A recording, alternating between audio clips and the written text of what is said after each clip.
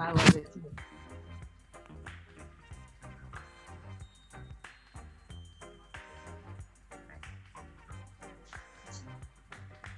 We're going to give ourselves 60 more seconds before we get the program started. Is that okay? For my panelists?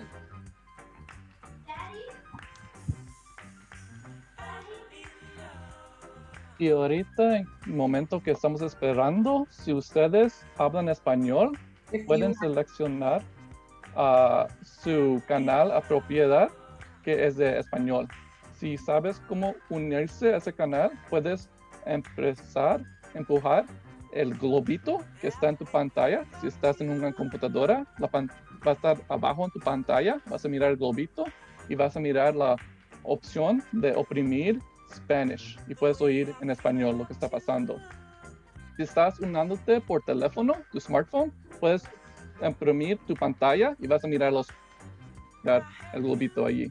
So just letting Spanish-speaking folks know that if they want to access Spanish interpretation, they can go ahead and select the globe at the bottom of their screen if they're joining via computer.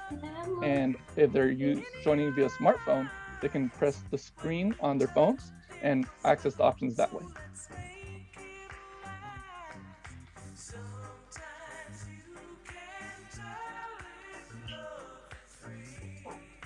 Okay, we can go ahead and turn down for what? For a candidate forum, that's for what?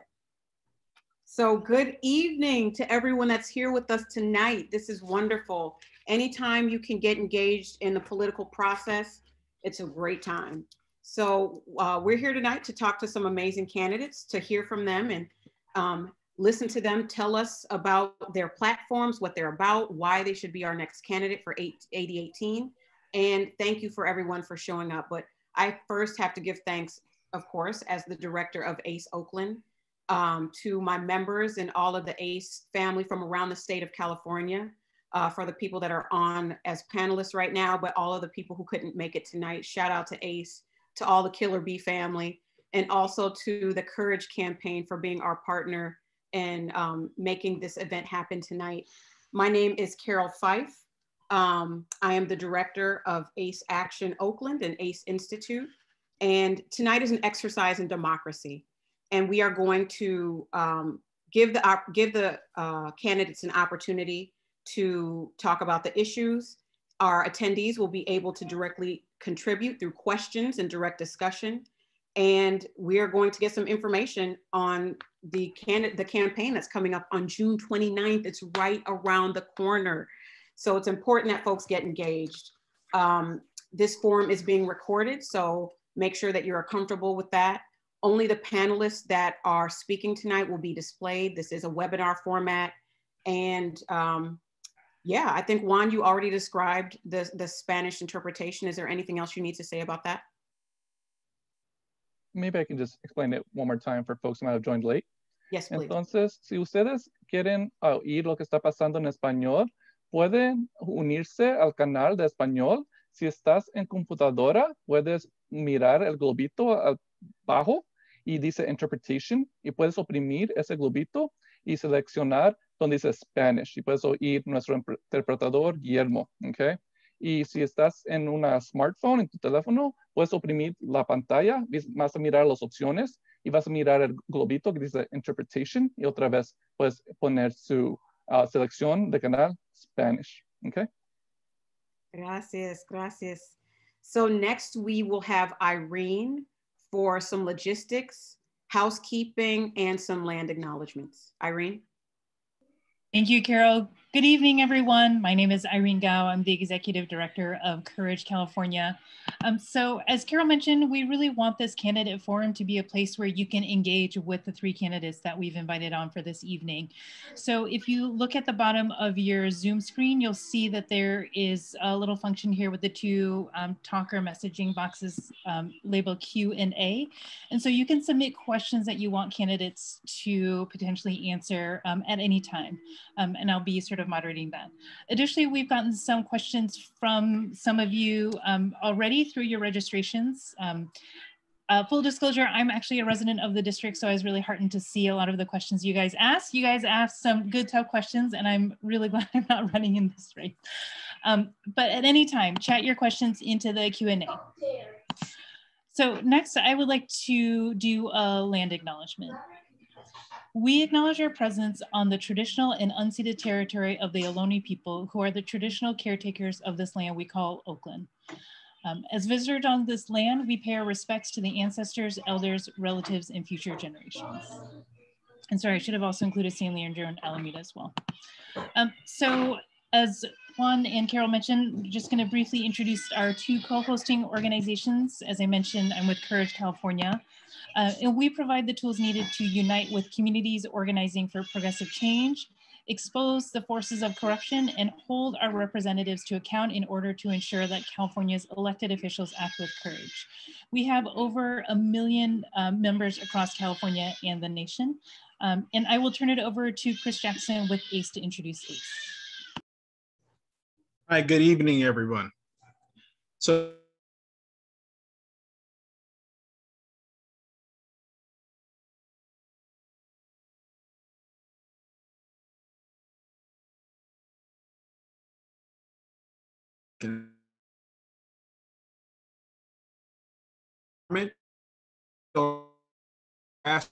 organization.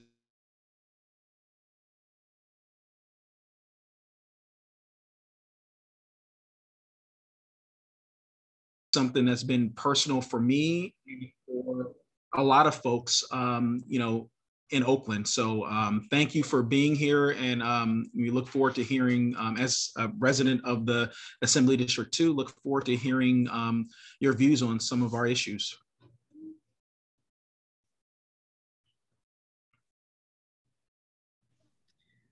Right on. Thank you so much, Chris. Hi, everybody. My name is Nicole Dean. I'm the Deputy Director of ACE Oakland, and I'm just going to go over how this forum is going to work tonight, and then I'm going to introduce our moderator, which is my pleasure to do. So this forum will last until 8 p.m. It will begin with the candidates' opening statements. Candidates will have 2 minutes for their opening statement. The starting order will be based on last name alphabetical order. So Malia Bonta will be going first, then Janani, Ramachandran will be going second, and Malia Vella will be going third. The candidates will also be allowed closing statements at the end.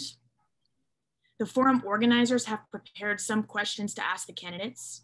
And there will also be an opportunity for candidates to answer questions directly from the audience. And so remember, the way to do that is to use the Q&A feature. And also, if you submitted questions during your Zoom registration, your question will probably be asked. Candidates will have 90 seconds to answer a question. If a candidate goes over time, the moderator will interject. So now to give a fuller introduction of the moderator for the evening, our moderator for today's panel is Carol Fife, ACE Oakland Director, a Moms for Housing organizer, and Oakland District 3 City Council member. Carol has galvanized an international movement to decommodify housing because housing is a human right. She has fought back against police terrorism and helped to build a network of Black organizations and individuals working together for community self-determination. Carol has worked behind the scenes in Oakland electoral politics for over a decade as the founder of Black Women in Elected Leadership and an elected member of the Oakland NAACP's Executive Committee. Since 2014, she has managed several campaigns, including Oakland's first ever slate of all Black women candidates for City Council and the OUSD School Board. She was a 2016 and 2020 delegate for Bernie Sanders and is a member of the 2020 Platform Committee for the DNC. She's the future of American politics. Thank God. She gives us so much hope. She loves us and she fights for justice. Please make some noise in the chat for Carol Fife.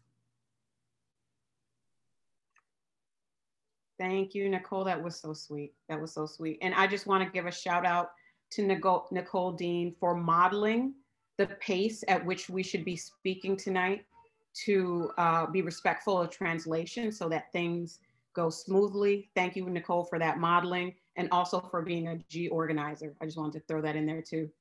So tonight, we are going to hear from 3 candidates, and we will go alphabetically. And so we will give the candidates opening statement remarks and 2 minutes each. So if we can make sure that our timekeeper is on deck, we can go ahead and get started with Malia Bonta.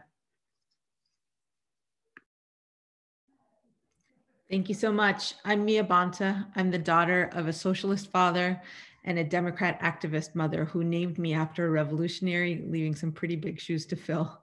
As activists, my parents were making the same demands for justice that the Black Panthers were making here in Oakland: policing the police, a right to housing, food security, and equity in education, issues that 50 years later we're still fighting for. My parents taught me about the power of being an advocate through service, and I've been fighting for our children and East Bay communities for over 25 years. I come to my work in our community not from theory or a lens, but from my own lived experience. And I see myself in so many of our young brothers and sisters. I grew up experiencing what it was like to watch a strong Black Latina woman have to make trade-offs at the end of the month between paying the rent, paying a doctor's bill, or putting food on the table. I worked my way through college and law school and still graduated with over $154,000 of student loan debt with my partner in life and partner in service. I'm working for the East Bay children and families, and I've seen our community displaced, dismissed, and dying at the hands of supposed protectors and trapped by systems that were not built to see us succeed. I set up my business in West Oakland. I was proud to be able to be a part of the West Oakland community in that way. And now I'm a school board president in Alameda, and I work every day to fulfill the promise of scholarships and college opportunity for Oakland's children. I'm running for assembly because we here in AD18 can no longer be displaced from the State House. The East Bay has not seen a Black woman to Sacramento since the Honorable Barbara Lee, and it is such an honor to have her endorsement. I'm running because we have a lot of work to do, and our representation, our experience, and our voice matters now more than ever. Thank you so much for having me join and be a part of this forum. I look forward to the conversation. Thank you for those statements. Janani, and I apologize if I say your name wrong. I just call you Janani. Can you please help me with that so I don't botch it? Janani. And your last name? Ramachandran. Ramachandran. There we go. So Janani, you're up next. Good evening, everyone. My name is Janani Ramachandran. I'm an activist, social justice attorney, and proud member of 3 different Oakland tenant unions. And if elected, I would be just 1 out of 3 tenants out of 120 state lawmakers. I was driven to run for this seat because of the community members that I supported who were experiencing evictions during this pandemic. Elderly Oaklanders, survivors of domestic violence, children with disabilities. And these families, like tens of thousands across California in this past year, were evicted because our moratorium, which expires just 1 day after this special election, did not go far enough. I am driven to run for this seat because while fighting alongside state tenant unions and movements like ACE for a stronger moratorium and to cancel the rental debt, while sharing stories of pain of our community members to our supposedly progressive lawmakers, their responses were consistently a resounding, "That's sad, but no, I'm not going to try to do anything about it because the corporate interests are just too strong." I promise to never use the excuse of saying, "I'm not going to try to fight because it's too hard." So I am fighting for a true eviction moratorium during the post-pandemic recovery, to repeal Costa-Hawkins and the Ellis Act, to enact a right to counsel, to develop a 10-year plan for homelessness. And I'm proud to be supported by organizations that also believe it's time to center the voices of tenants who makes up 60% of this district, including Oakland Tenants Union, the California Democratic Party Progressive Caucus, Our Revolution, ILWU, Oakland East Bay Democratic Club, multiple former Black Panthers, tenant and unhoused community activists and faith leaders, and so much others. So join us to fight back against developers and landlord lobbies, center our voices, and take back our power. Thank you. Thank you, Janani. And the next final speaker for tonight is Malia Vella. Hi, good evening, everyone. I too am an activist. I'm also a workers' rights attorney. I am a professor at Mills College and the vice mayor of the city of Alameda. Some of you may think city of Alameda, wow, there's so much more we need to do there. That's exactly what I thought back in 2016 when I decided to run and take out an incumbent who was voting for things that were for policies that were displacing many of our Black and Brown community members. That's exactly what I thought when I saw late at night, city council staying up until 4 o'clock in the morning so that they could silence the vast majority of tenants in my community. And I thought, if not me, then who? Who's going to be there to represent regular working people? Who's going to be there to represent folks who have 6 figures in student loan debt, who are just trying to make it and stay in their chosen communities? That's why I ran for city council, and with a grassroots campaign, I took out an incumbent. And in my time in office, I made change, and I made change fast. We enacted a minimum wage ahead of the state of California. We became a sanctuary city ahead of the state of California. I personally took part in making sure that we were doing Know Your Rights clinics ahead of President Trump getting inaugurated. And beyond that, we also made sure that we enacted meaningful tenant protections like a rent cap, legal counsel for tenants, and making sure that we had just cause eviction protections. During the COVID-19 pandemic, I made sure that the city of Alameda passed a moratorium that was far more expansive than the state of California, and that we built affordable and workforce housing. I'm endorsed by Oakland Rising Action, Bay Rising Action, the Coalition on Police Accountability, Latino Task Force, the Women's Legislative Caucus, and a number of tenant activists, because I have enacted the progressive policies we all care about. And that's exactly what I want to champion when I go to Sacramento and represent this district. All right, you all, we got through the introductions, and I just want to say, as an individual who just went through this process and was only recently elected and started working in office in January, it's not easy to get all of your thoughts in 2 minutes, and it will not be easy to get all of their responses in the 90 seconds that they have to answer the questions that are following. So we're moving into section 1, the Q&A, prepared questions. So candidates will have 90 seconds to answer questions, and our member from ACE Oakland will be asking. So I'm going to go ahead and turn it over to Elliot Williams and Irene from Courage to start our questions. Thank you, Carol. So of course, I'm going to start with, if each of the candidates could answer, what are your top 3 priority issues in your campaign, and quickly why? And we'll start with Mia.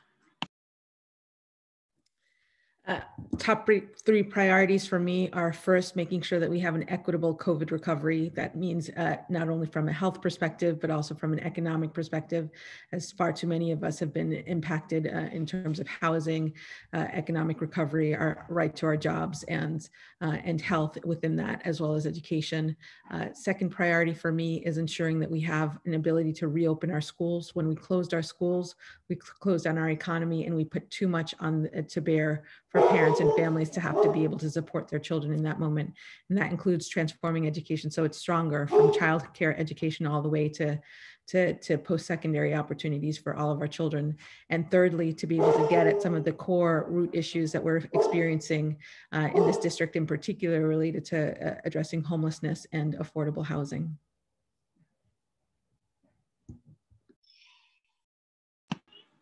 Thank you, Mia. And then that question next goes to Janani.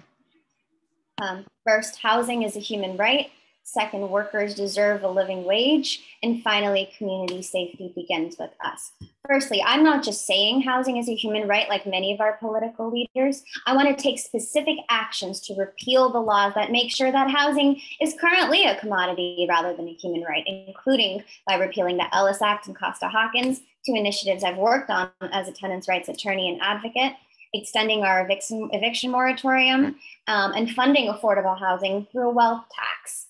Second, living wages. I want to raise the minimum wage to $22 an hour because it is unacceptable that half of Californians who live in poverty actually work a full-time job. Absolutely no one should be living in poverty, including those who work full-time jobs. And finally, community safety is not defined by our carceral system. We have poured in, we pour in millions of dollars every year to fund systems that do not keep us safe, to fund systems that have allowed 1,172 people to be killed by police last year. So I will work to pass legislation that supports the growth of organizations, including those that I work with in this district, like MH First, like Men Creating Peace, like the San Quentin Restorative Justice Project, and others that do the meaningful work to support our communities and get to the roots of violence rather than put a Band-Aid on it by our racist and unjust carceral systems. Thank you, and Malia? Housing is a top priority, making sure that we have enough affordable housing and workforce housing for our community members, making sure that when we build new housing, it's not displacing folks who are in rent-controlled units, making sure that we have meaningful tenant protections statewide, making sure that we have things in place to prevent displacement, like legal representation for our tenants, and making sure that we're providing services to help our folks who are unhoused, and to make sure that there is a seamless transition amongst services rather than cold handoffs. My second priority is addressing climate change. We have to do it. We have to do it now. And we need to make sure that whatever we do, it takes into account a lens on equity and justice, and making sure that whatever we do, we have representation from all of our community members, so that when we enact these policy changes, we're not disproportionately affecting or impacting communities that have already been hit the hardest. And finally, equity. I think it's really important that we disrupt this growing wealth gap that's occurring, make sure that corporations pay their fair share, and make sure that when we tax corporations properly, we're reinvesting in things like education and the social services that we know help people stay out of poverty and help uplift our community members that need help. So that's really what I want to focus on.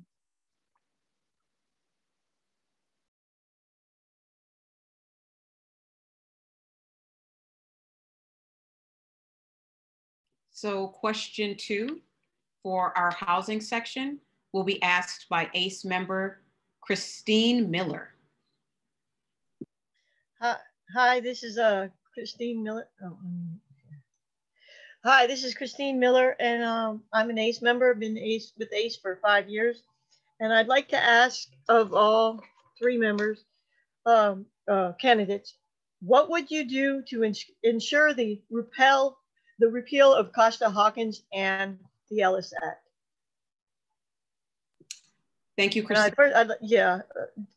I don't know the position of who's supposed to ask first. We'll start with Janani, and then we'll go to Malia, and then. Firstly, with regard to Costa-Hawkins, I am shocked. I mean, I'm dismayed that Prop 21 passed, but I think it's about our messaging. We need to show Californians that, and our state lawmakers, that Costa-Hawkins is not a tool to constrain cities. It's a tool that's going to free up the abilities of cities like Oakland who want to expand rent control, to single family homes and expand vacancy control.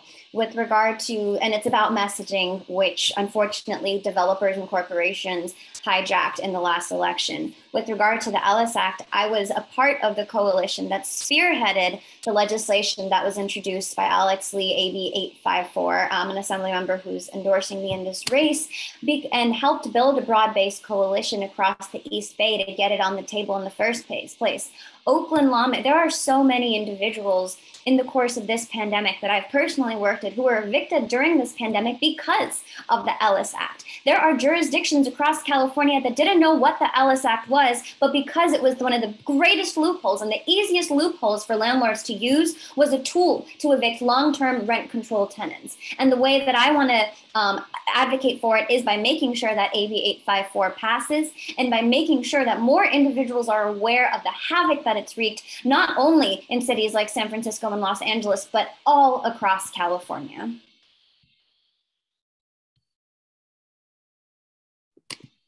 Malia?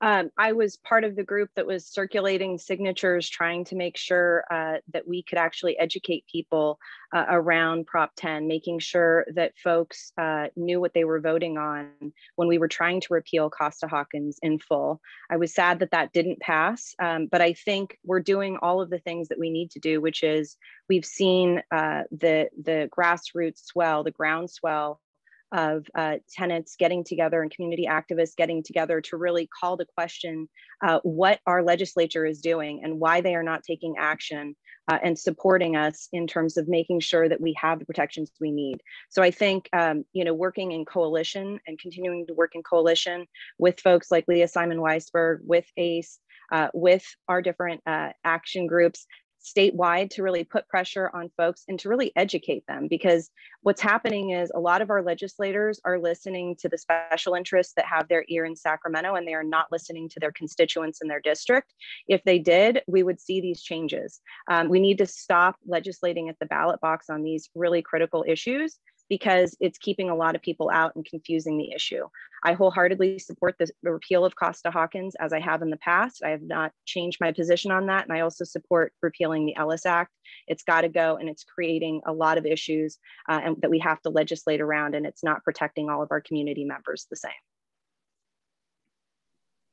Thank you. And before we have Mia speak, I would just remind all of our panelists tonight to slow down a little bit, so that we have the ability for the translators to get in what you're saying and capture everything. So thank you. And Mia.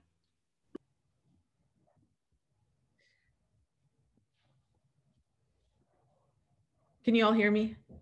Yes. Thank you.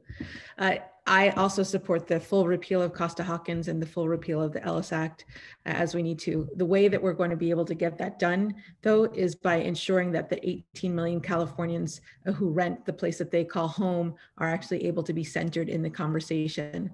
Legislators know, and for years, for decades, have treated Costa-Hawkins, the repeal of Costa-Hawkins and the repeal of the ACCE Act as the legislative third rail. So we're dealing with people who have been focused on housing production in a way that doesn't center tenants in that. So we need to ensure that tenants are at the table, that they're focused on protecting our displacement, unjust evictions, unaffordable rents, and other affronts to our dignity, livelihood, security, and safety. I, as somebody who was a renter for 30 years, who experienced the kind of lecherous landlords and evictions that came at the hands of landlords who were able to take advantage of proposals like the ACCE Act, know full well what happens when you don't have tenants at the table. So one is make sure that tenants are at the table. Two is make sure that you're actually talking to and building coalitions, not only amongst legislators, but amongst community groups, so that those voices can be heard. You don't get that by shouting out in a corner alone. You get that by making sure that you're understanding what legislators are facing in their own districts and creating a common cause around the need to be able to support our 18 million Californians who are experiencing rental injustice. And thank you all for those answers. And we are moving on to question number 3 that will be asked by ACE member Kathy Galanos. Yes, even as people lost income during the pandemic through no fault of their own, tenants found themselves continuing to owe rent month after month. This has left many renters in rent debt or in a situation where they have turned to using credit cards or other forms of loans to make monthly rent. What is your view about what should be done to address rent debt and credit debt? And before we get into the order of that question, my ink was smeared. That is Katie, not Kathy. I just wanted to clarify that. And so the order of speakers on this question are Malia, Mia, and then Janani.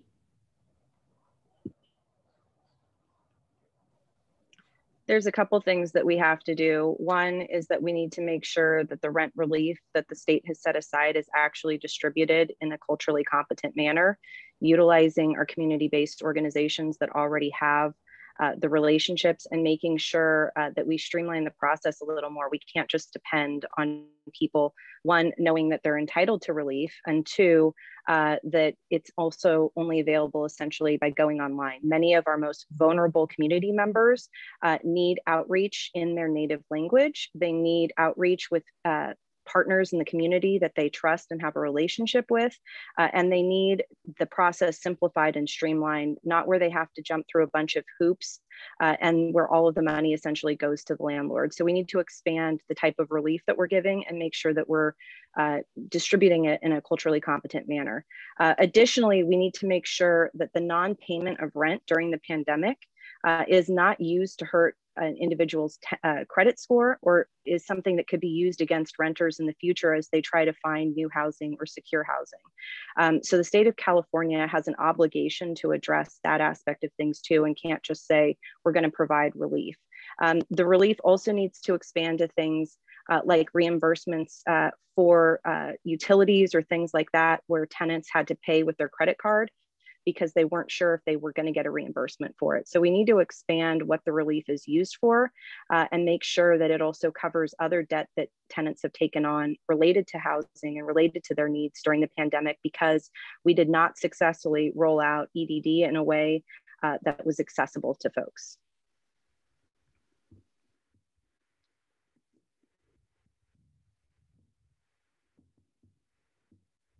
I'm sorry, I had to take a water break because I'm coughing. But please, for the next question, it goes to Mia. I think one of the things that I faced, I actually paid for my rent several times using my credit card, and did that cashback thing that put me into more debt when I was in my 20s. So I know this situation all too well. I think one of the things that the state needs to do is expand out the rent relief program to ensure that it also includes the ability to pay for utility programming, utilities, because they're all the more costly and what will end up showing up on credit card debts. I think that the state has the ability to be able to work through renters and with creditors to ensure that those debts are automatically waived, and renters can apply any rent subsidies to their credit cards with ease of process.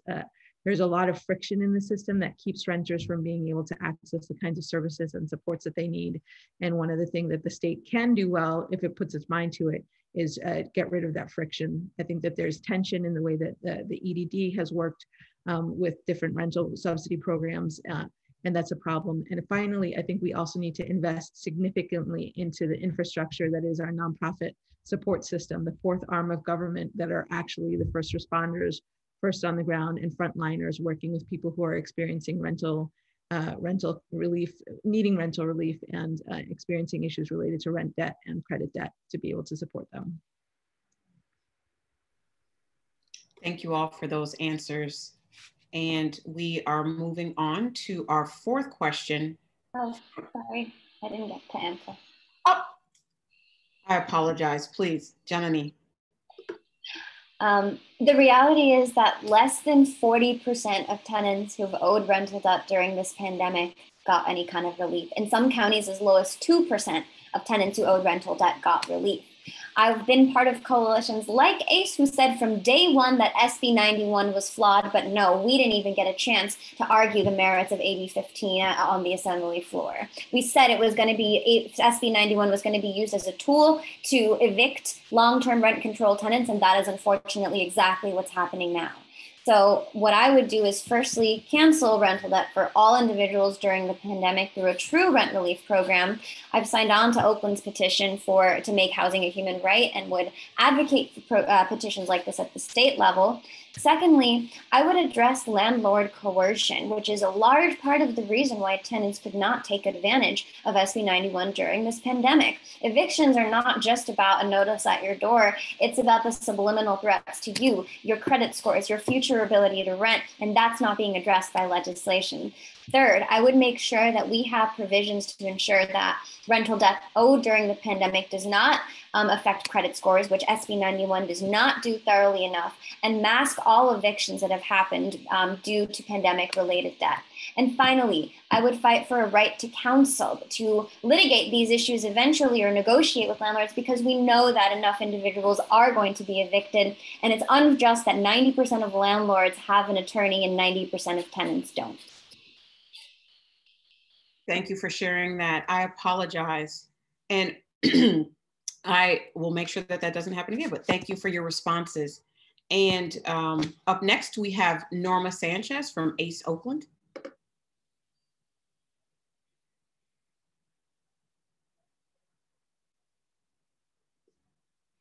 Do we have Norma? Yes, lo siento. Okay. Buenas tardes a todos. Yo soy Norma Sánchez, pertenezco a ACE en Oakland.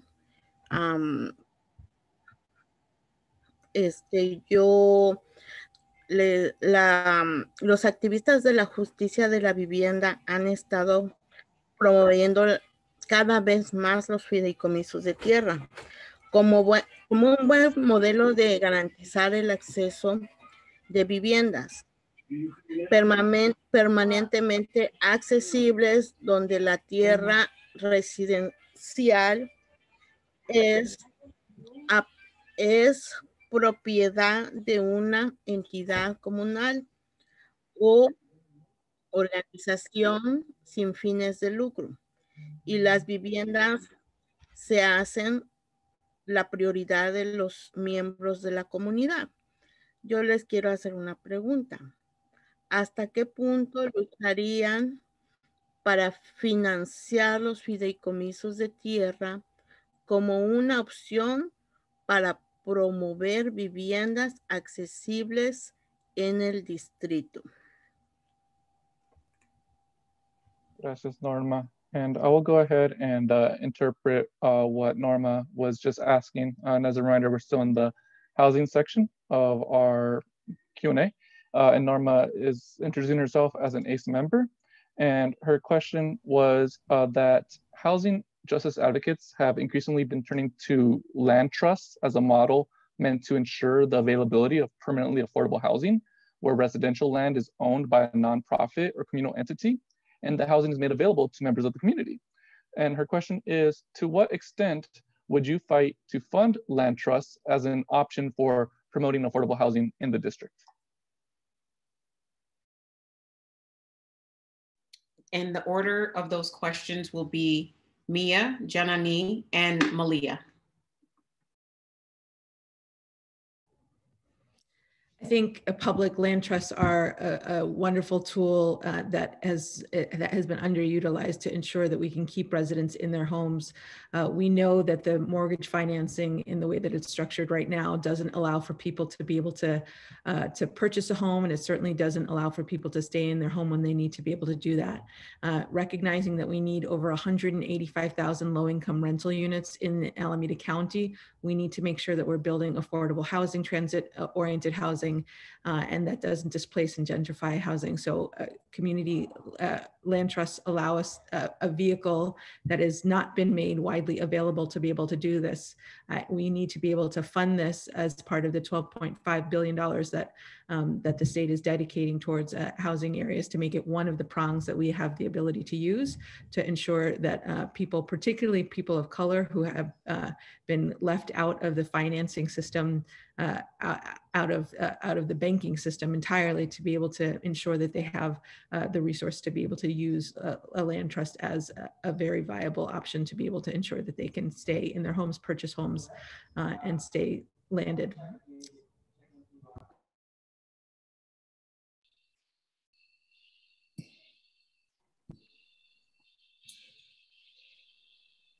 Janani? I absolutely support both the growth and expansion of community land trusts like the ones we have in Oakland. To me, they're a powerful tool to help take housing out of the capitalist speculative market and allow a sense of equity in housing and embrace models that are rooted in cultural values. And my interest with community land trusts in particular is to focus on preservation and stewardship to enable land trusts to purchase naturally occurring housing as they're sold, as they're released from their owners, to make sure that they don't reach the speculative market, because we know that market speculators are a huge part of the reason why land prices are so high, why the cost of living is so high, and why people are evicted through evictions like the ACCE Act. And in order to fund this type of program, ironically using the capitalist structure by imposing a wealth tax on all individuals who make over $50 million a year, who have a net worth of over $50 million a year. I also believe we need to fund these programs through redevelopment dollars and enable the return of redevelopment dollars to cities to be able to decide how to use this funding to both build affordable housing and support community land trusts like the ones that we have right here in Oakland.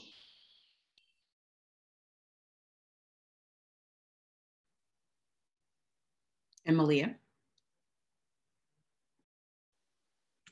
Having served on city council, I've sat through a number of conversations with our housing providers, our housing authority, and city staff, asking questions like, why are we only moving forward with one project this year when we have all of this other financing? We're only missing a couple $1 million.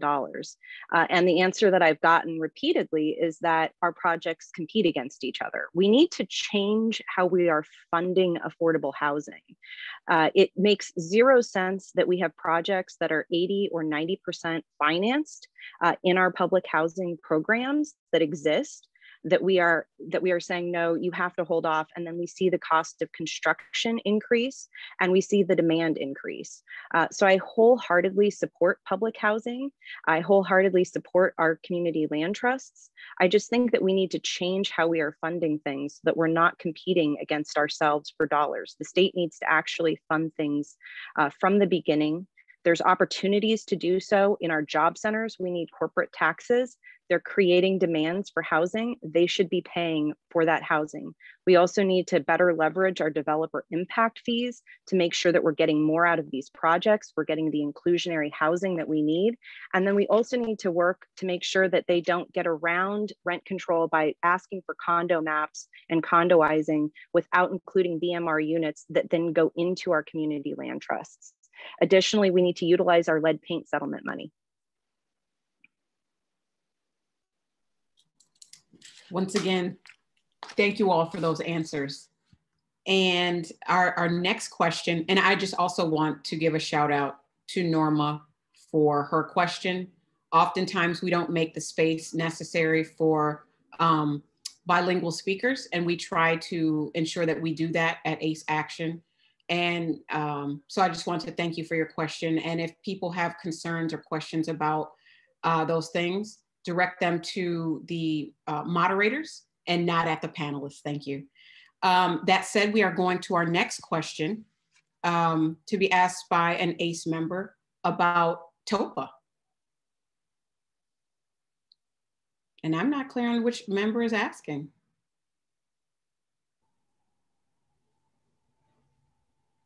I'll be Norma again.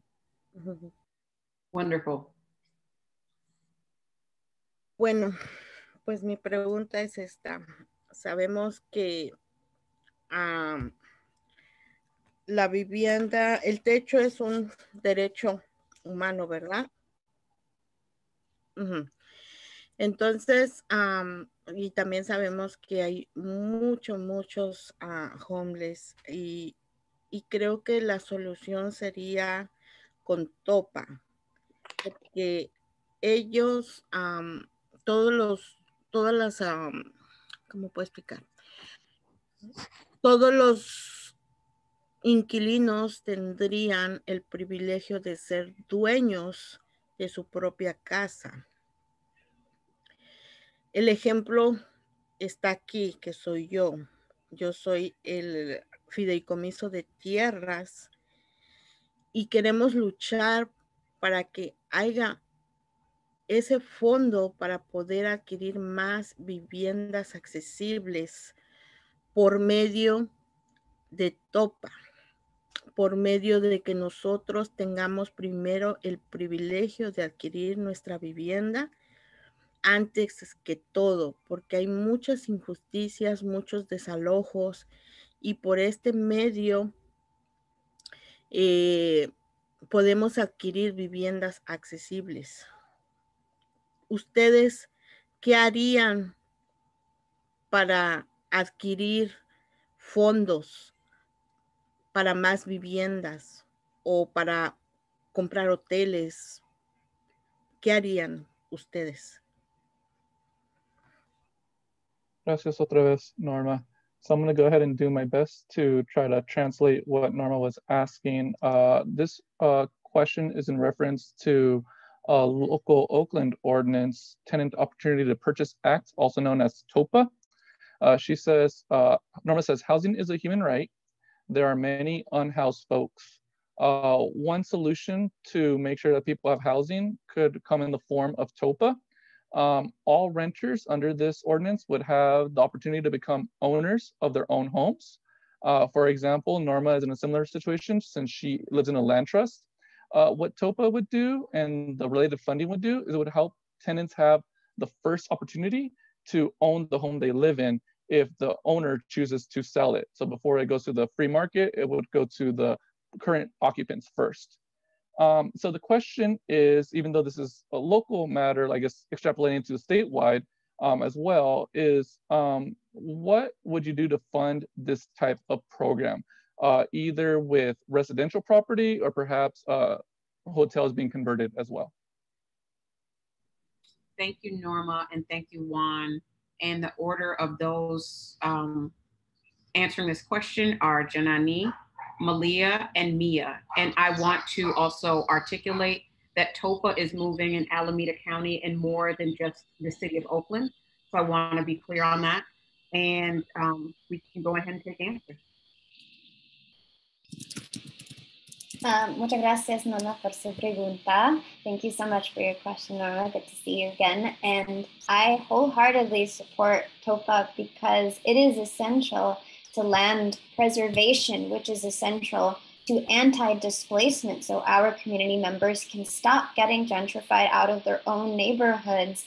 And it's a tool to enable people to achieve the dream of homeownership through programs that allow tenants to have the right of first refusal. And this is essential because we still have not repealed Costa-Hawkins. Cities don't have the ability to implement vacancy control so that when a unit is passed on to a new owner and when tenants do move out of a unit for whatever reason, that the landlords have full ability to make that very unit market rate. So we cannot, under our current system, keep low-income units or affordable housing units or long-term rent control units affordable.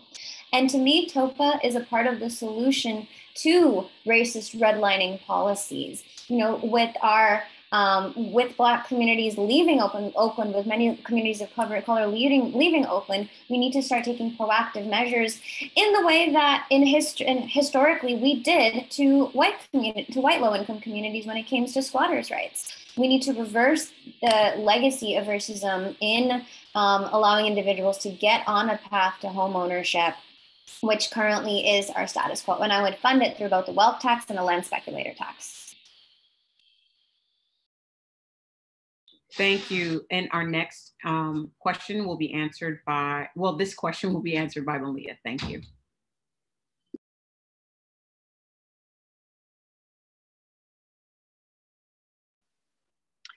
For many of us, you know, we have been kept out of property ownership, and it's a form of oppression that has continued. Our country was founded not on the concept of housing as a human right, but on the concept of commodities and property ownership. That is the founding principles of our Constitution. And so, you know, the barriers that we have continued to put up, you know, relative to allowing pathways for people to own property, communities of color in particular, is, we need to address them. And so that's why I wholeheartedly support TOPA.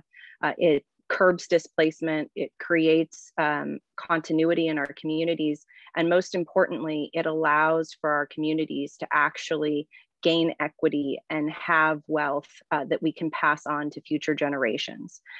So I think there's a few things that we need to do. We need to expand our Cal HFA program, which is our down payment assistance program that we have. We can do that through a number of different things, including a wealth tax, which is why I support the wealth tax that is being carried by Assemblymember Alex Lee and has become a 2-year bill. He's also supporting my campaign. We can leverage the funds from Project Home Key to make sure that we are actually purchasing these hotels and converting them, and then creating pathways to home ownership for the tenants who are there. Additionally, we need to explore public banking.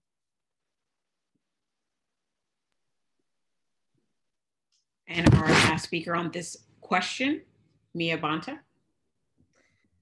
We all know that one of the ways that we're able to accumulate wealth is through home ownership. It's something that because of the kind of redlining and exclusionary practices that we've experienced, particularly in this district, we haven't been able to take advantage of that wealth accumulation, but through home ownership. So I am in full support of TOPA and believe that there's an ability to take the model that Oakland has really spearheaded and make it something that we can rely on across the state of California, particularly in areas where that are far less progressive than we are in this district, to be able to ensure we have the ability to do that. I think we need to be able to look at creating alternate financing structures, one by ensuring that we have a pathway to be able to support that first right of refusal when a tenant wants to become a homeowner of the place that they called home for so long.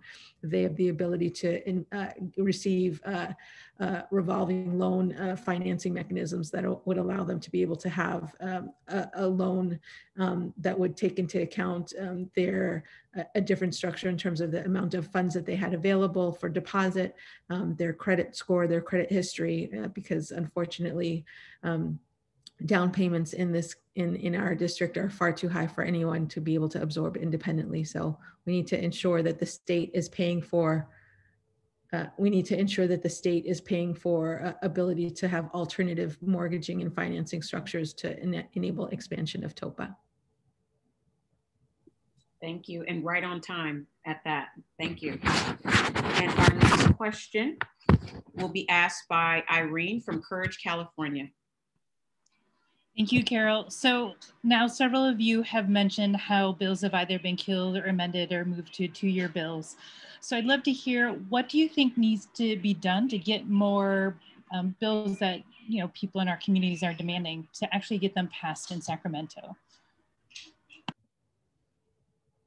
So the order for these answers will be Malia, Mia, and then Janani.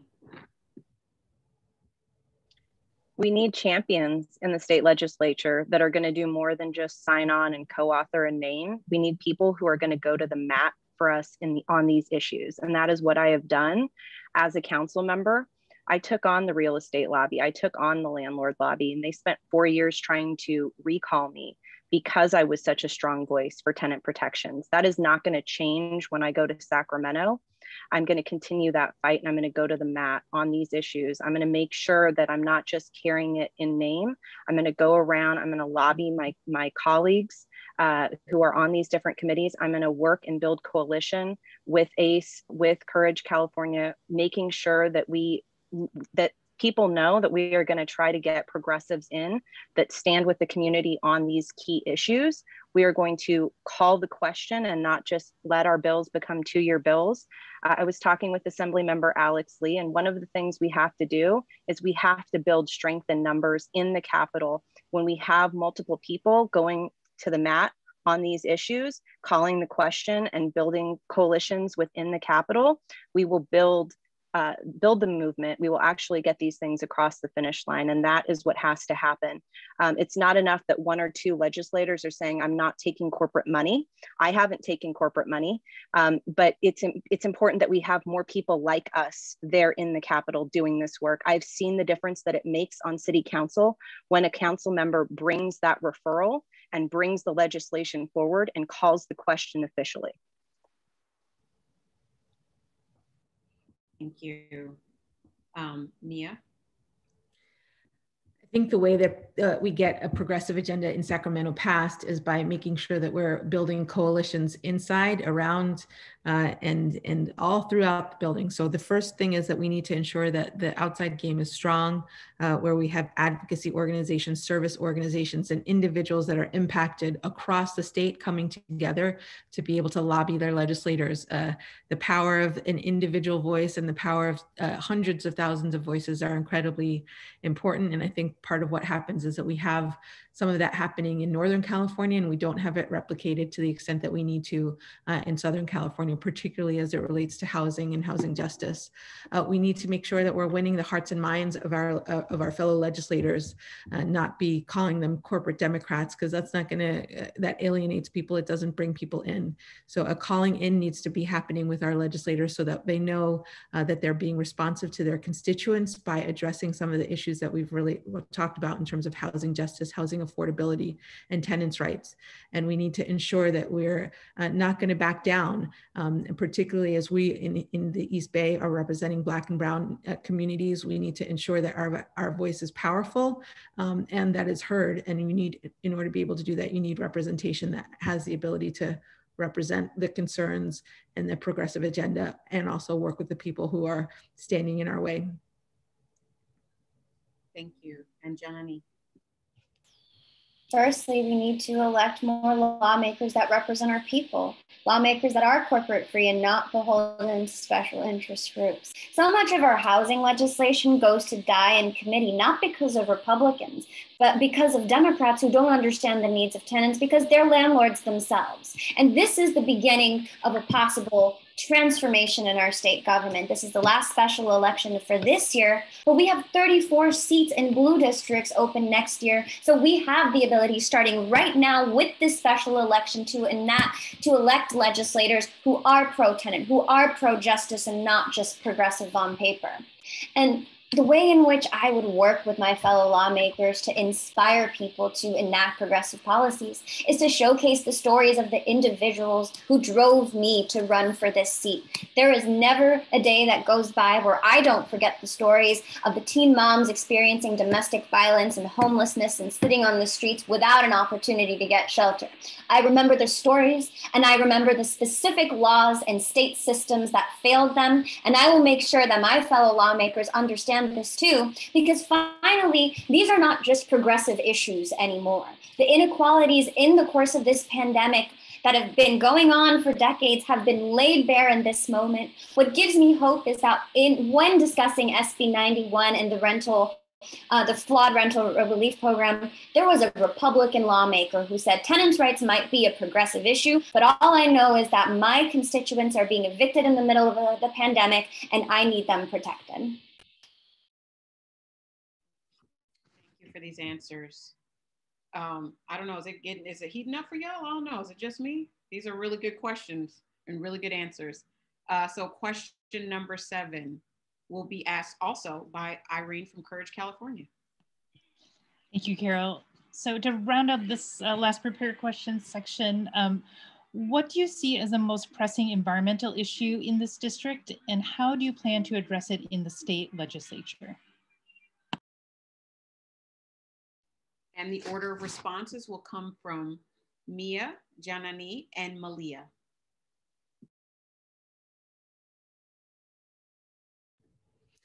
I think the reality is that we have in this district severe kind of environmental justice issues that we're facing because of the diesel truck emissions that are coming from the port, because of the tailpipe emissions and ground up rubber and asphalt that comes from traffic, and the lead contamination that we have in our soil and in our homes from abatement that just hasn't been put into place over generations. as children are dealing with toxic air, breaking out in rashes, and experiencing everything related to what it means to be living in West Oakland or in East Oakland, we need to make sure that we're focused on the environmental justice components of that. We need to make sure that we're not driving big rigs through West Oakland in our freeways, and ensuring that the Port of Oakland is acting responsibly, and that the Oakland Airport is as one of the largest contributors to greenhouse gas emissions and pollution on the ground are checked in what they do. We need to ensure that we have a common way for us to be able to measure and understand the disparate impact, and that it is totally transparent, and that the state actually takes responsibility for the kinds of environmental inequities that we've been able to experience that we've had to endure and experience in our cities. We wake up with orange skies and choking air, and we suffer from cancer and asthma and all of these environmental impacts that are part of our district because of the overall industrial use that we have in our district.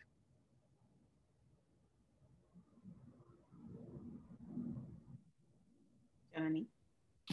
The realities in this district is that a Black child in West Oakland is 6 times more likely to have asthma. West and parts of East Oakland have 46% more nitrogen dioxide than the rest of the Bay Area. So we need to not just think about a carbon neutral California, we need to think about the equity lens in all of this. So I do support a Green New Deal that will create hundreds of thousands of clean energy jobs, but I want to make sure that these jobs and these emission-free transit vehicles and these emission-free buses and trucks don't just go to the hills, but prioritize the communities that are suffering the brunt of environmental racism, including the many zip codes right here in this district first. I also believe we need to hold corporate polluters accountable. It is a tragedy that AD18 died this year. And part of that reason is because 70% of our lawmakers accept oil and gas money. 95% of our lawmakers accept PG&E money, which has been held criminally liable for recklessly endangering people's lives. Finally, we need to ban the transportation of coal, create buffer zones on fracking along the lines of SB 467. And I'm proud to work alongside coalitions within this district, including ACCE Action, including No Coal in Oakland, including the Sunrise Movement, who aren't just pro-climate change and reducing emissions, which is critical, but pro-environmental justice and looking at environmental justice as a racial issue, as an economic justice issue, and as a public health issue. Thank you. And last but not least on this question, Malia. I am one of the kids who grew up in this district next to one of our freeways. I am one of the kids who has asthma as a result of growing up next to our freeways. We have seen our thoroughfares, which are producing over 40% of our greenhouse gas emissions, running through our flatlands and running through our communities of color. And I want that to change. I have 2 young children. I have a 2-year-old and a soon-to-be 4-month-old, and I do not want them growing up with the dirty air that we have. I do not want them growing up having to worry about the risk of lead poisoning. That's why I serve on Alameda County's Healthy Homes Board. We oversee these issues, and we've been working very diligently on them, trying to get things passed like mandatory blood lead testing that's fully funded by the state of California so that we know and our families know and can combat that. It's why I'm carrying legislation before that same board that we pass a race and equity policy similar to the city of Oakland, so that when decisions like how we spend the lead paint settlement money come before us, we can ensure that the money actually goes to those who need it the most to remediate our properties. And I also want to make sure that we have community representation on our air quality boards. We need to expand that access, which is why I supported SB 342 and why Senator Lena Gonzalez has endorsed me for this race. We also need to make sure that we're funding fleet upgrades through corporate accountability taxes, taxing our highest polluters, and making sure that we have transparency around who is causing that pollution. Outstanding. And we've made it through our first set of questions. And so now we are going to questions from our audience. So we have people queued up, ready to go. And our first question is from Chris Miller of ACE. Hi, this is Christine again. Can you hear me? Yes. Okay. First, are you a landlord? That's one of the questions. And do you support a rental registry for Oakland and statewide? So those are three questions then. Are you a landlord? Do you support an Oakland rent registry? And do you support a statewide rent registry? And the answers will be in the order of Janani, Malia, and Mia. First question, I am not a landlord, I am a tenant. Second and third, yes, I support a local rent registry and a statewide rent registry. So I don't know if these are yes or no questions or elaborations. Well, we are actually giving each candidate 90 seconds to speak. So if you would like to elaborate, you have the opportunity to do so. Yeah, I believe that rental registries are essential to part of transparency. There are, like I referenced earlier, a lot of the issues that have been going on during the pandemic, leading tenants to be evicted is not necessarily always notices served to someone's doors and UDs being issued in court, but it's about this, the harassment that takes place. It's about the unknown of what landlords are actually doing, and a rental registry is not a panacea, but is one step in the process to more accountability and transparency among landlords. Having served on the City of Oakland Public Ethics Commission, I'm well aware of what goes on and the corruption that happens among building code inspectors and landlords that own multiple properties in the city. I've represented tenants in Oakland experiencing eviction from many of these landlords that own not one or two, but dozens of properties across the city. And a rental registry, again, is not going to be a be-all solution, but is part of, I believe, the process to help. Thank you. And Malia. I am not a landlord. I have too much student loan debt for that.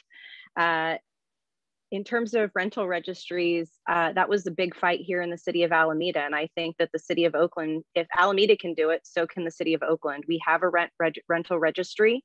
That was part of the legislation that I pushed forward, fought for, and got enacted. It needs to go part and parcel with making sure that we have legal representation also for our tenants. So I wholeheartedly support not just a rental registry in the city of Oakland. I think it should be in every community and statewide. And I think, again, if we can do it in the city of Alameda, then we can do it statewide, and we need to do it statewide because it allows for transparency and it makes sure that we keep everybody honest. Thank you. And Mia. I am a landlord. I was thankfully able to scrape together every single cent I had to be able to make sure that I had the ability to have space to be able to house my mother and my mother-in-law, who contribute to spaces that to our overall mortgage as a family, but that technically makes me a landlord. I also have been a renter for 30 years and have been a renter at the time in my life when I didn't have the ability to have or my mother to have the ability to have protections. So tenant protections are incredibly important to me, which is why I absolutely support a rental registry in Oakland and believe that we should have that across the state as well. I think it gives tenants more access to power and through transparency to understand how our landlords are operating, and to require landlords to be able to indicate what property they have, how they're pacing and focusing on their rental payments, and allows tenants to have information that we don't have. And I also think that we need to be able to have a strong tenant support network right now. Even with the registry, if you don't have the ability to fight back when you see that harm is being done, it's not like you actually have the ability to do anything about it. So it's important to be able to build up our infrastructure for tenant protections as well, in terms of legal representation, ombudsman, and transparency of information sharing, so that it's not so hard to be able to fight for your right to be able to have a roof over your head. Thank you. Our next question is from Katie Galanos. Yes, this also is a few different questions, so I'll go slow. Are you accepting contributions from corporations? Are there any sources or special interests from which you will not accept contributions, and which ones? And the order of those responses will be from Malia, Mia, and Janani.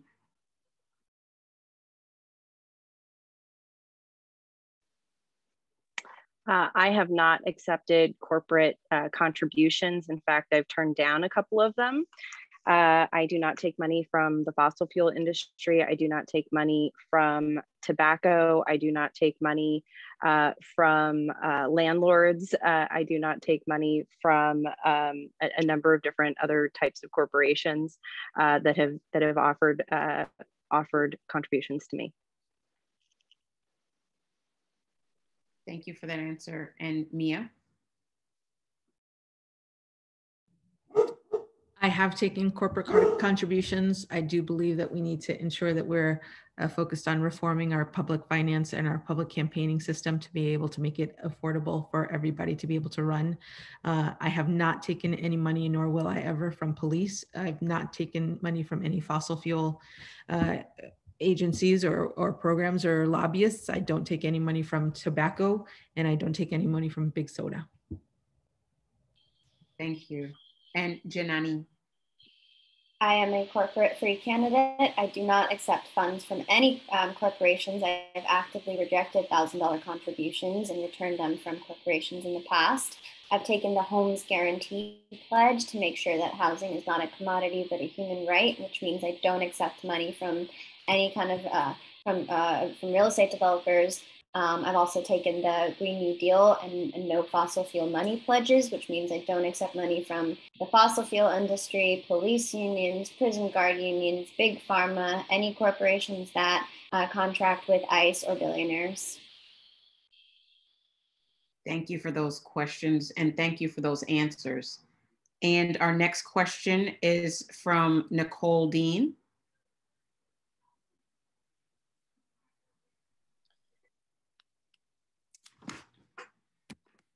Sorry, I'm having some technical issues. You can see me, okay. My question is, do you believe that the police keep us safe? What non-police approaches for dealing with crime in the district would you pursue if elected? And how will you push back on and or work with the Police Officer Association? So we are asking all of the easy questions tonight, and the answers will be in the order of Mia, Janani, and Malia.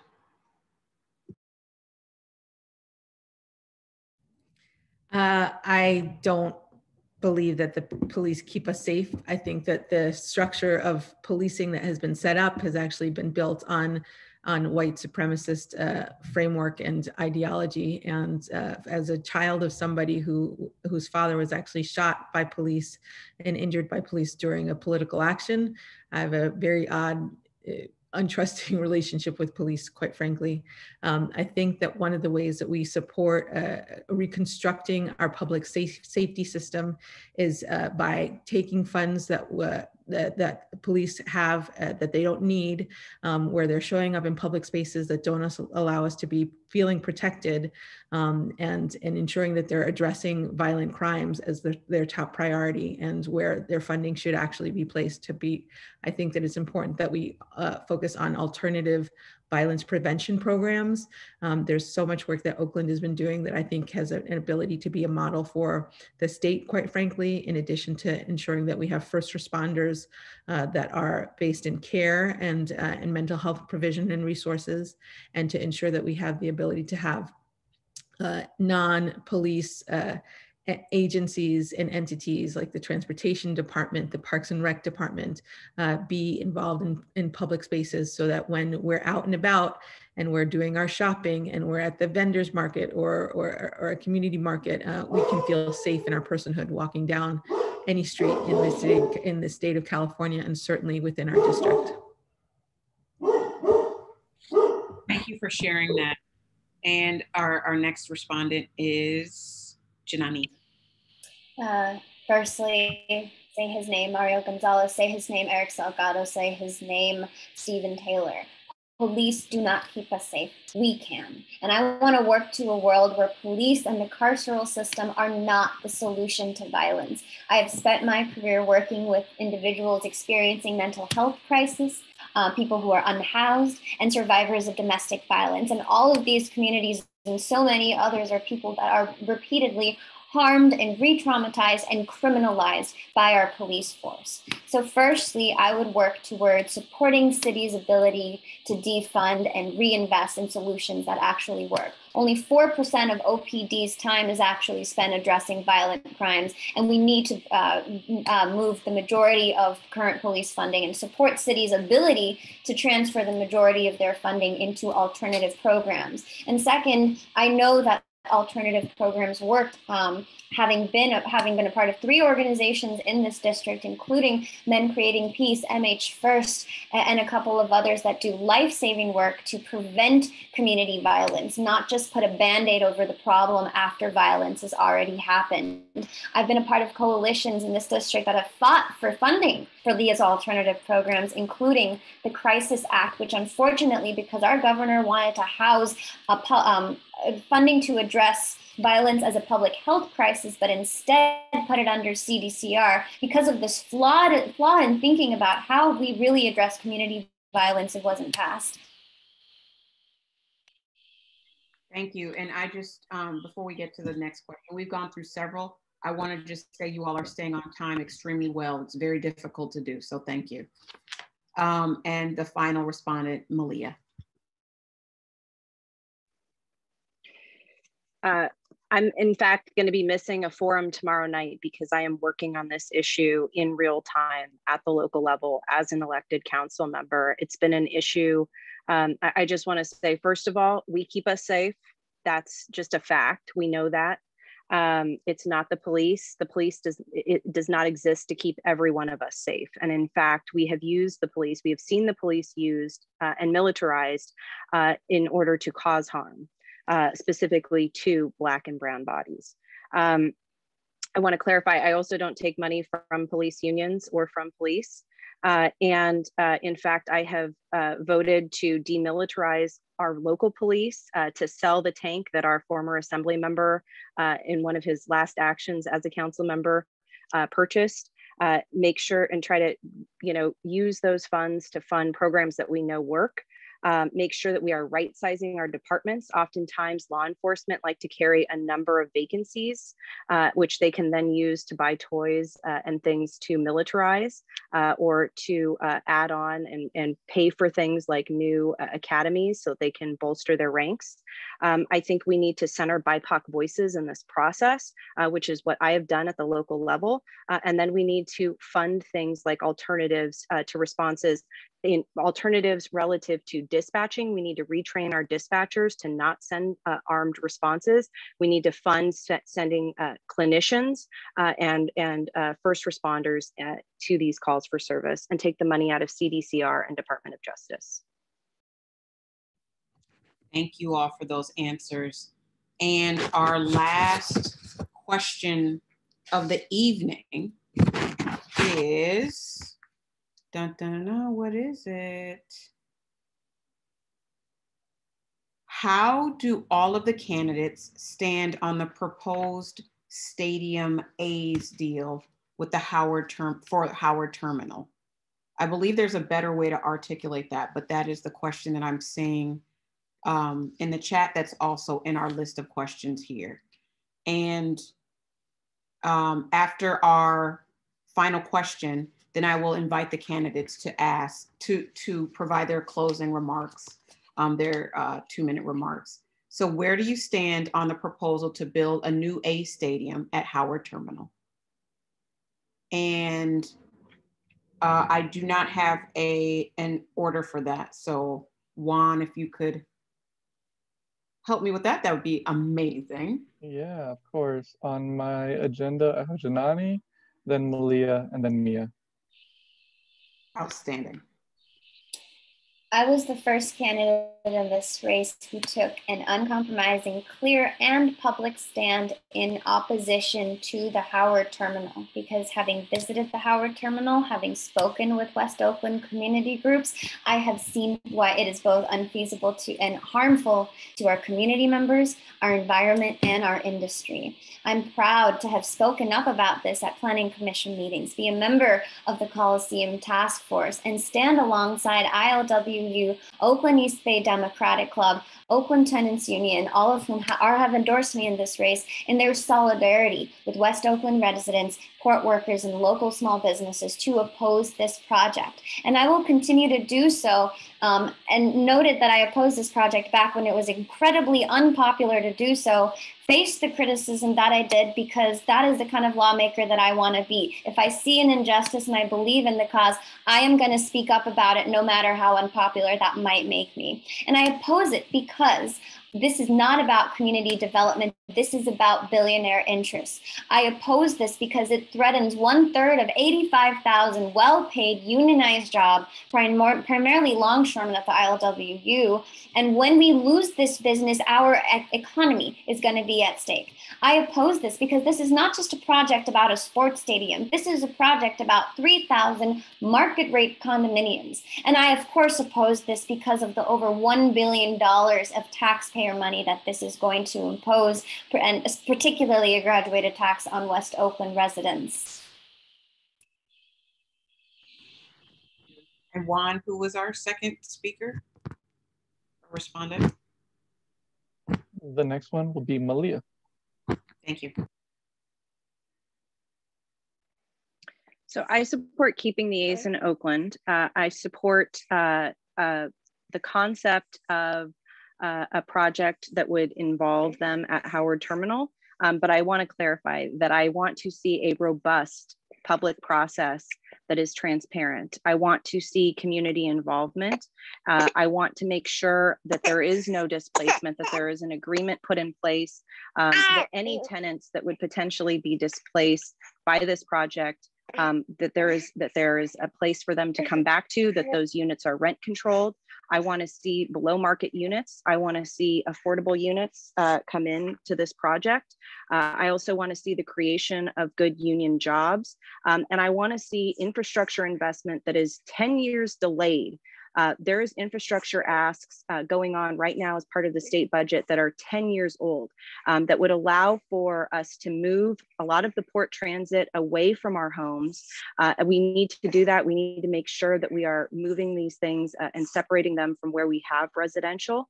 But I also do not want to see a parking lot at Howard Terminal that is essentially creating more greenhouse gas emissions, which is what currently is occurring there, or could occur there if we don't see the Howard Terminal project come through.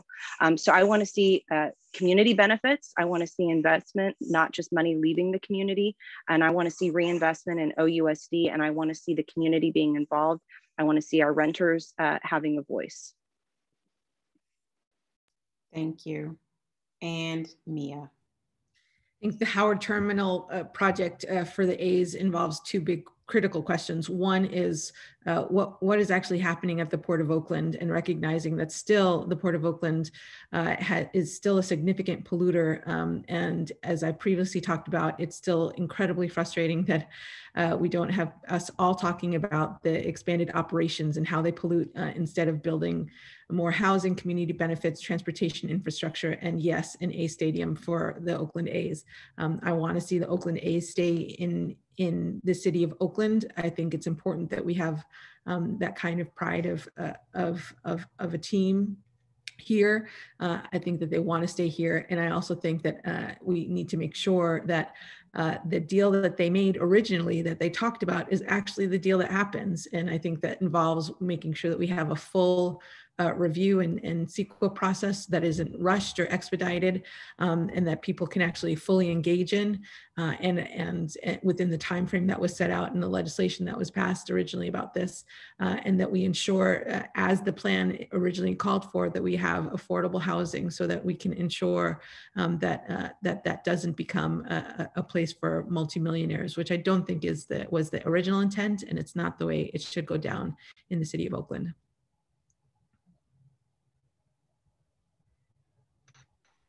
Thank you. Thank you for all of those answers. These are not tough, well, they're not easy to answer. And that is what we do here at ACE Oakland and ACE statewide is ask the tough questions. We're looking for answers that really address the needs of our membership base. And we're just one organization, only a few thousand members, but we're still just one organization. And we appreciate the fact that you all came here tonight. And I would be, Juan, what time are we supposed to end this evening? We're scheduled to end at 8, so we're a little bit behind. We're a little bit behind. So each candidate will have 2 minutes for their closing remarks, but I would be remiss to not ask one of the pressing questions that my membership base right here in the city of Oakland has been asking repeatedly. And that is the question around Oakland Promise. Can we please get some clarity around the ethics issues surrounding accommodations given Oakland Promise at City Hall? This is from one of the participants, Risa Jaffe, in the Q&A. And it's something that I think needs clarity. It comes up all of the time. So, and we can take that. Juan, help me with the order because I lost track on the last 2 questions, but that would be very, very helpful for me right now. I'm also trying to check what the order would be. So it looks like it would be Malia, then Mia, then Janani. Thank you.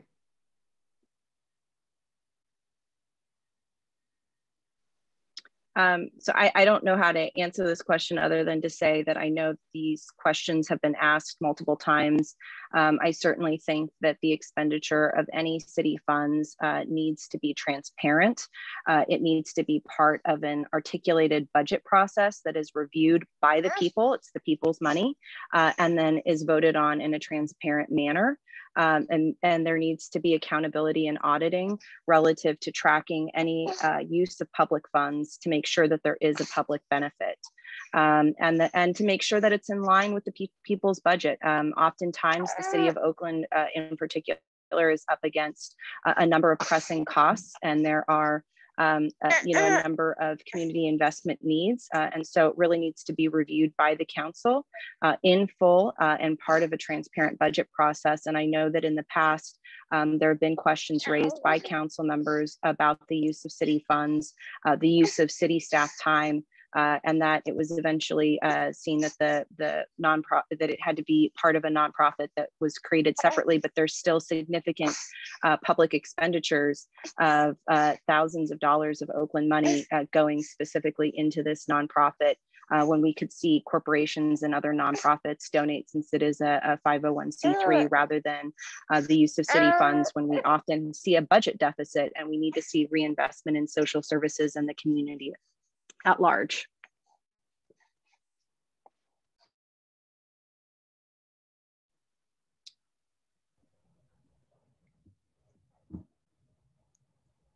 Mia, you can go ahead and answer. I see you've unmuted. I've been running Oakland Promise for the last 2 years. I helped to stand up Oakland Promise as an independent 501c3 to be able to do that. Since I've been a part of Oakland Promise, we've actually run 5 audits and have asked and answered any questions about this issue, as has the city attorney, as has the city auditor, where you will find that in all of those recollections during the establishment of the 501c3, that Oakland Promise is doing what it is intended to do, and the city funds that have been afforded to Oakland Promise go towards children, go towards ensuring that children have scholarships that are available to them, that they have college savings accounts that are available to them, so that they can go on to pursue college. There have been no misappropriation of Oakland Promise's funds, other than to be able to, none at all, other than to be able to ensure that children get the resources that they need to be able to achieve their post-secondary dreams. And my role has been a part of making sure that Oakland Promise is a stand-up, fully accountable, fully transparent organization. Thank you for that answer. And Janani. I would love more clarity on Oakland Promise, how it was founded, by what funds it was founded, how much funding its executives have made and currently make, and who donates and what special interests any of those donors hold. Having served on the City of Oakland Public Ethics Commission, I am grateful for the hundreds of community members who spoke up about this issue, the whistleblowers that have brought issues regarding Oakland Promise to the limelight. Thanks to these powerful community members and whistleblowers, the city auditor decided to launch an investigation. The Oakland Ethics Commission decided to launch an investigation. It's unacceptable that we have a nonprofit that was housed under Oakland taxpayer money without city council authorization for over 2 years. It is unacceptable that the former pseudo director of education, or whatever the title was, earned a salary of over $300,000 a year. That is Oakland taxpayer money. That is money that should be going to our children, and has not been able to flow in the ways that it should. And I'm also shocked at the fact that Measure AA, which dedicated, a third of which is parcel tax money, was deemed passed by city council members, and that sitting assembly members had encouraged council members to deem it passed, even though that this measure did not get the 2/3 of the vote that it legally needed, which a judge formally clarified after. And like any other government-related nonprofit or government agency, I believe in full transparency and ethics, and that taxpayer and public and community money belong to us, our children, and our futures, not executives. And thank you for these answers. And so because we are over time, I'm going to roll right into our closing statements. And because Mia went first, I'm keeping track in my brain now. The first speaker in their closing remarks will be Malia, and then we will go to Janani, and then Mia. I think that's right. Juan, did I do that right? Outstanding. Thank you. Thank you, and thank you to Courage, the Courage Campaign, and ACE for holding this forum tonight and asking the tough questions of us. That's why we are running. That's why I'm running, is to make sure that the tough questions get the community-based, values-based leadership and response that they deserve. I have been a fighter for working families for my entire professional career. I've been a legal advocate for children and youth. I've advocated for people with mental health issues. I have made sure that working people get fair pay, safe working conditions, and a right to organize on the job. I have taken these values to City Council and transformed and made Alameda a more progressive, welcoming community. We still have significant work to do, but I'm there calling the question every single time we have a council meeting, making sure that there is a voice for folks in our community who have oftentimes been overlooked. And I'm going to take that fight to Sacramento. I have not taken corporate money. I have worked very hard in coalition to be successful at legislating for things like tenant protections, increasing the minimum wage, making sure that we have equitable responses to the COVID-19 pandemic, and also making sure that we build affordable housing. We've built 25% inclusionary affordable housing here in Alameda. We've built more housing in the last 4 years than we have in the last 2 decades. And that's because I'm there speaking truth to power, pushing these issues, building the coalition and the groundswell from the ground up. And I would love to have your support. It's going to take all of us to make a difference. I'm willing to go to the mat on these issues that are of utmost importance to all of us. It's why I'm the only candidate endorsed by the Legislative Women's Caucus, the API Caucus, Oakland Rising Action, Bay Rising Action, Latino Task Force, the Coalition on Police Accountability, State Controller Betty Yee, and many, many others. And I hope you'll join me in this fight. Thank you. Wonderful. Did I just say wonderful? That's a new word because I can make stuff up. So, Janani. In this special election, we have the choice of making sure that progressive legislation that actually truly centers the voices of tenants and our community members doesn't just go to die in committee because of lawmakers that are bought by the power of corporate contributions in the way that these corporations buy elections. I promise to never make empty promises and just sit there and say housing is a human right, yet fail to enact legislation that takes action on these issues. I promise to never make the excuse that developers and the landlord lobbies are just too powerful. So I'm not even going to try to fight for change. I am never going to make that excuse. And I promise to also not be the kind of lawmaker that just sits in Sacramento and says yes to bills. As a tenant, and if elected, I would be just 1 out of 3 tenants out of 120 lawmakers. As a tenant, I will continue to be an active member of the 3 Oakland-based tenant unions that I'm part of. I will continue to engage in public activism, march alongside all of you, because legislation only coupled with movements and people power is how we build change. And I'm driven to run for this seat, not because of titles and of powers and the ability to rise up ladders. I am driven to run because of the elderly tenants of Oakland that I've represented from being evicted, even in the middle of this pandemic.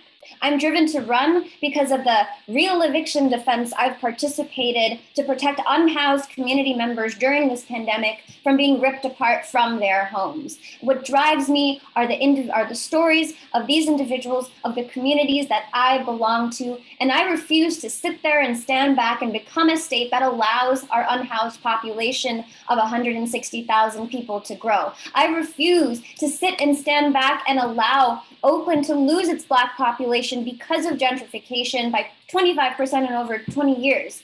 I will refuse to sit back and allow tens of thousands of Californians behind on rent this month, unable to take advantage of SB 91, be evicted the day after the special election. So join our movement, Janani4ca.com. Thank you. And Malia Bonta. I'm Malia Bonta. I'm a proud Black Latino who was raised by a single mother, and I raised 3 kids here in the East Bay with my husband. I've experienced racism, sexism, and I'm not afraid to call out white supremacy in policing, housing, schools, and our environments. I know that climate crisis is real, and I'm running because it's time to act. I hope you'll join me in building a better, more sustainable East Bay for our next generation, because we deserve it. We deserve legislators who actually dig into facts and actually share facts instead of spew top lines that are just blatant lies. We deserve legislators who are willing to build coalitions. We deserve legislators who have the experience and know-how of what it means to represent a community and represent that community strongly and proudly within the legislature, who has the past experience of passing legislation, working on workshopping legislation that has made a difference in this district. My experience and values have earned me the endorsement, including labor organizations like the California Teachers Association, California School Employees Association, CSEA, SEIU California, WAPA, the California Legislative Black Caucus, and the Latino Caucus. And I'm proud to have the endorsement and support of council members Treva Reed, Lauren Taylor, Sheng Tao, Noel Gallo, and Dan Kalb, as well as the exclusive endorsement of Congresswoman Barbara Lee. I invite you to be a part of what we can create together. Thank you all for coming, the 3 of you. For me, honestly, it really is good to see women of color running for this position. It is tough, and you got to get through the tough questions in order to do the hard work. I want to thank everyone who tuned in to be a part of this, all the attendees watching from home, people who asked questions. We didn't even get to all of the questions that were in the Q&A, but we got the first 2. To the interpreter, to all of the event organizers, forum facilitators, our moderator, which is me. I got to give thanks to myself. No, I'm kidding. That's irrelevant. And honestly, deeply from the bottom of my heart, for all of the candidates who have the courage and energy and just what it takes to get up and put yourself out there, to be torn apart by every and anybody. Thank you all for doing what you're doing right now. Assembly 18 is a rich and diverse district of Oakland, San Leandro, and Alameda, and we deserve an assembly member that is going to represent every single one of our diverse communities, every single one of us, and that's not easy. So for all the people that are listening, to all the people who are watching or are going to watch later, make your voice be heard in this election. Send in your ballots by June 29th. And if it's important to know that if no candidate secures a majority of the vote, the top 2 vote getters will advance to the runoff for an August election. So know what you're talking about. If you need support in that, holler at ACE Action, or the Courage Campaign, Once again, I appreciate you all for showing up, and it's a wrap. Good night. Thank you for coming.